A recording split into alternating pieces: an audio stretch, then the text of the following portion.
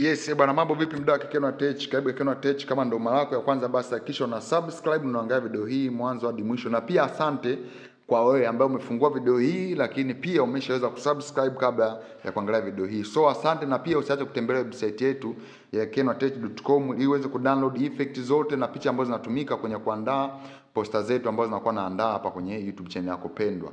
Vitu vingi vipo kule ambavyo havipatikani hapa YouTube, sababu YouTube unapata tu video na kuangalia labda na baadhi ya linki basi, lakini vitu vyote unapata kule kwenye website ya kekenwatech.com. Kisha natembelea. So leo nakuletea application ya Pixellab ambayo inapatikana Google Play Store, na tutakwenda kujifunza jinsi ya kwenda kuandaa posta kwa ajili ya nyama choma. Kwa moja tutaanza kuandaa posta yetu hii. Kwa tutaingia sehemu input, tutaadi picha, tutasema image, tutasema food image, tutasema food image. Okay, tutachukua nyama hizi zikiwa ziko zinachomwa, kwa tutakuja tutaweka size namna hii. Tutapandisha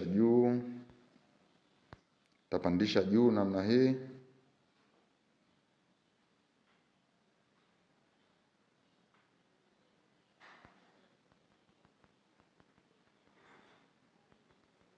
Okay, hadi hapo naona imekaa sawa. Kwa baada hapo tutaloki, tutaadi shape, tutaipa rangi ya njano shape hii.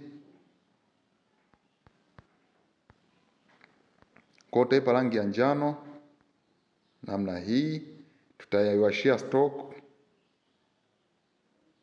Tutaweka stock hadi 10. Then stock tutaipa rangi tutaongeza hadi 15. Then stock tutaipa rangi nyeupe. Utakuja hapa chini kwenye sehemu ya stock color, tutaipa rangi nyeupe. Baada hapo tutaizungusha, tutaisogeza iwe ndefu namna hizi, tutapunguza size. Tutapiga okay, tutasema yakae katikati. Tutashusha chini. Tutashusha chini tena ili tuweze kupata square yetu ambayo tunahitaji sisi. Okay, sisi nataka ije ikae anzie hapo. Kwa tutapiga okay, baada hapo tutaloki. Tutaadi shape. Tutasema transparent, na kama huwezi kutengeneza transparent kama hii basi link kwenye description hapo unaweza kaingia jinsi ya kuweza kudownload kutengeneza kitu kama hichi. Kwa tutapiga okay. Change color, tutaipa rangi nyeusi namna hii.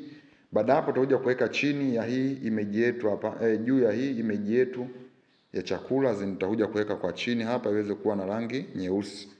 Iweze kutenganisha kati ya picha yetu na chakula hii. Hii shape yetu na chakula. Kwa baada hapo tutaadi shape. Tutapunguza namna hii. Tutasema add weight hadi 4. Tutaipa rangi ya njano na hii. Kwa utakisha natumia rangi moja. Kwa baada hapo kwenye stock tutakuja tutaweka stock hadi 15 na yenyewe. Kama tulivyofanya kwenye hizi ni stock color, tutaipa rangi nyeupe.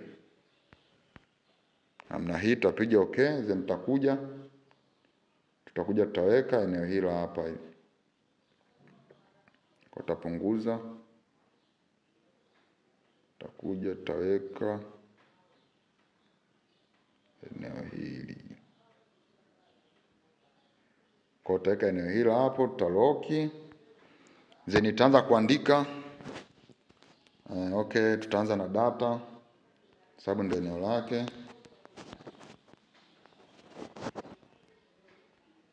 Tutapiga okay, tutaingia kwenye fonts, tutasema my fonts.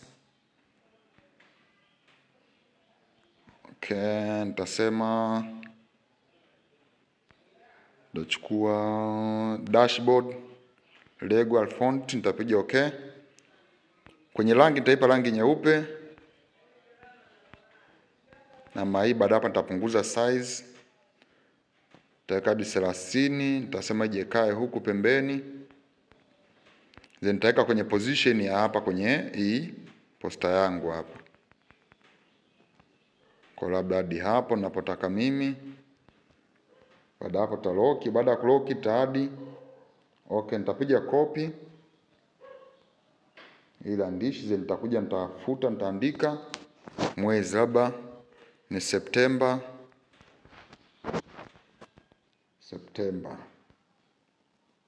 Namna hii. Baada hapo tutakuja taweka hapa, lakini nitapunguza size kabisa hii iweze kuwa kulingana na ile pale juu. Okay, naona ionekane, kwa nitabadilisha fonts. Nitachukua Bebanus hii, nitapiga okay. Baada hapo sogeza hapa juu inaweza kupima size ya hii nyingine iweze kulingana na hii font yetu ya kwanza. Kwa hiyo nitaongeza size. Nitaongeza size namna hiyo kama unaweza kuona. Kadi 25. Baada hapo tutashusha chini.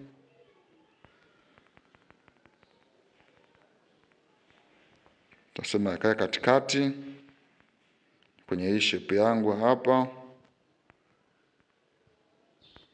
Baada hapo nitakopi, then nitakuja nitaandika tarehe, labda nitakuwa tarehe 24. Nitapiga okay, nitakuja kwenye size. Nitaongeza size namna hiyo. Then nitakuja nitaweka hapa, then nitapunguza size iweze kulingana na mahitaji yangu. Kwa hiyo 110 naona sawa. Then nitaweka katikati hapo, then nitashusha chini. Shusha hadi hapo. Baada hapo tutaloki. Tutachukua September yangu nitaiseti vizuri. Tutaloki. Baada ya kuloki tutakwenda kuadi text nyingine. Kontadi shape. Tutaipa rangi nyekundu, tutapunguza hii.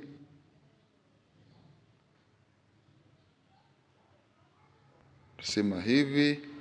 Tutasema katikati, then nitashusha chini. Karibiane na hii hadi hapo. Baada hapo tutaloki. Then nitaadi text, nitaandika labda inapresentiwa na nani? Morogoro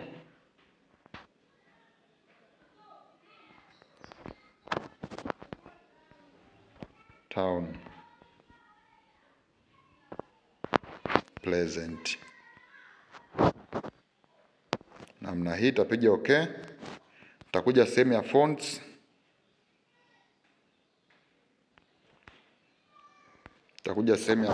My fonts. Nitakuja kuchukua fonts yangu hii dashboard Legwa nitachukua. Then nitapunguza size iweze kuenea kwenye hii keybox changu hapa. 15, then nitashusha kuja kuweka hapa. Taongeza size. Okay, hadi 25 nitasema katikati, tapiga okay.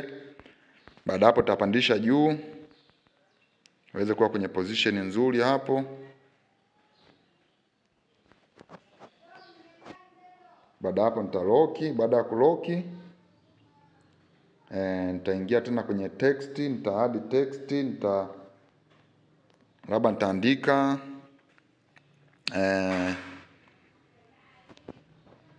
tasema itakuwa from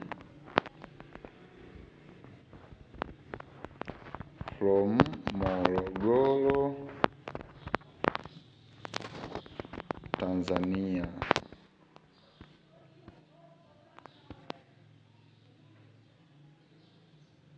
Okay, tasema Morogoro Mikumi. Tasema namna hii. Morogoro Mikumi, from Morogoro Mikumi. Baada hapo tutakuja kusema ya fonts. Nitachukua fonts yangu hii hapa. Nitachukua fonts, nitatumia Akila Expandable Demo, nitachukua hii. Baada hapo tapunguza size. Takadi 20. Tasema katikati, tashusha chini. Then nitaongeza font yangu iweze kuwa kubwa zaidi, kwa nitaongeza hadi 30. Tasema katikati, nitaongeza hadi ifike 35.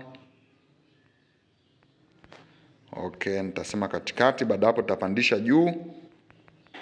Nataka ijekae hapa. Baada hapo tutaloki. Then nitapiga copy.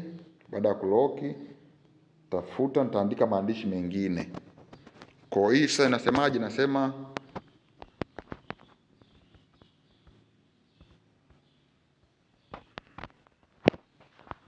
explore kacha. Nitaweka mstari wa pili, nitaweka tourism.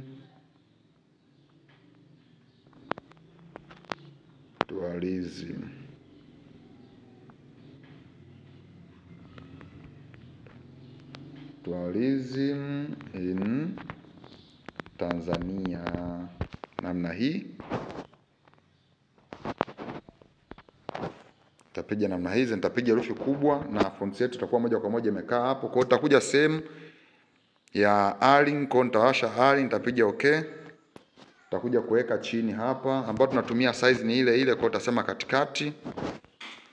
Then nitashusha chini namna hii. Taloki. Tutakwenda sasa kuandaa text nyingine ambazo za mwisho hizi. Kwa hiyo utaweza labda taandika sasa. Taandika labda nyama choma. Tapiga okay. Nitakwenda sehemu ya fonts. Sema my fonts, nitakuja kuchukua fonts hii.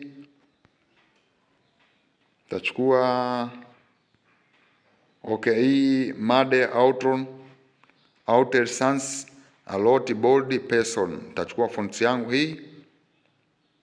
Nitakuja sehemu ya size. Nitaongeza size namna hii. Waweze kufikia 100 hadi 100. Hadi hapo tutasogeza. Tutasema yakae. Tutakuja sehemu ya line spacing. Tutasogeza line spacing. Okay, hadi 40. Kwa baada ya hapo sasa tutasema yakae katikati namna hii. Align. Then nitashusha chini kidogo. Okay, hadi hapo tutaloki. Baada ya kuloki tadi text tena. Nitaandika festival, nyama choma. Tutamalizia festival. Kwa hiyo herufi ya kwanza tunaipa herufi kubwa. Namna hii tutapiga okay. Tutakwenda sehemu ya color, tutaipa rangi ya njano ambayo tumeweza kutumia huko. Tusema njano, namna hii tutapiga okay. Baada hapo tutasema fonts, tutasema fonts my fonts. Okay, tutakuja tutachukua ipi?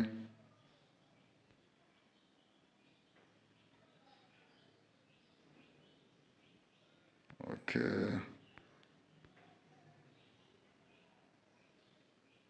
Okay, tutachukua hii dark silver, font yetu ya dark silver ambayo inapatikana kwenye website ya dafont.com. Kwa hiyo tutakuja tutaongeza size. Okay, takadi 110. Tutapiga okay. Tutakuja sehemu ya padding, tutasogeza ili iweze kuonekana vizuri font yetu hii. Tutapiga okay, then tutakuja sehemu ya shadow. Tutawasha shadow na automatic na kujaga rangi nyeusi. Kwa hiyo tutaacha hivyo hivyo, then tutakuja tutasogeza, tutaweka chini kidogo hapa ya hii font yetu. Bako ni hapa. Kwa baada hapo tutaloki, baada ya kuloki tutafanya kama tunaadi shape sticker. Tutachagua hapa sticker, then hatutoadi sticker. Kuna kitu kimetokea, tutatouch screen kwa tumeweza create kitu kama hicho, unaweza kukiona hapa. Kwa baada hapo tutachange color. Tepa rangi nyekundu, tutapiga okay, then tunataka ije kukaa hapa chini ya hizi text zetu. Kwa tutakuja tutabonyeza, tutasogeza ije kaa chini. Namna hii. Baada hapo tutaweka kwenye position nzuri kwenye hizi text.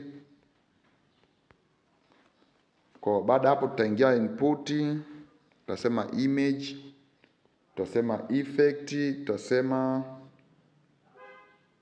effect, then tutasema moto huu, tutapiga okay. Then nita remove hiki kidude hapa.